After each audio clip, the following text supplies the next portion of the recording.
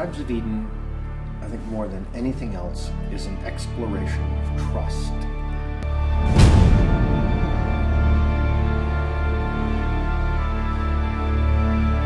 People have a fascination with the post-apocalyptic kind of scenario.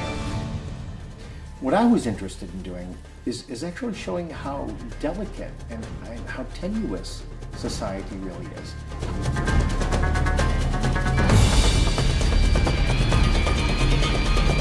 I think that this first part of the book really takes a normal, regular, everyday American family and shows how quickly and how effortlessly that family can be brought to an extremely difficult situation.